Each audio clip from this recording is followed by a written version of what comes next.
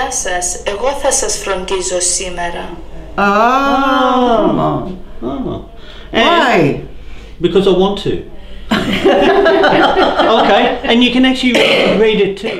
The Talk to Me app was developed particularly to help health professionals communicate better with residents and patients.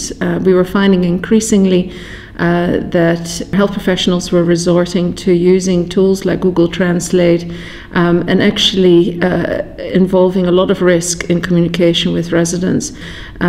To give health professionals a tool to let people know what was coming next was thought to be a way to reduce anxiety, to reduce any sense of not feeling safe in a very foreign environment.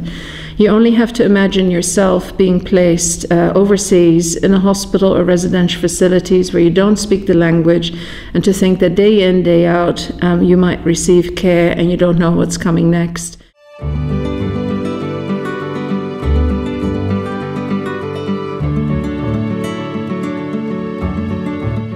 I use it a lot, especially when the words they actually know in different languages is just not working.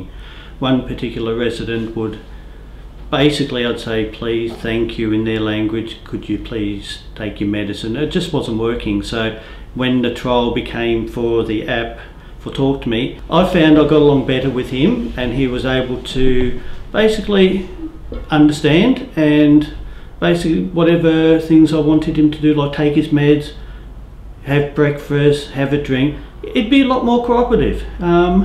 I felt like my relationship with him has gotten a lot better. Yeah, it is good. It's good to have apps that you can that translate for you what you want to tell the resident. So, do you find this good? You understand? Yes, you understand. Yeah, you understand pretty good? Yes. Yeah. Σε καταλάβεις τι είπε το,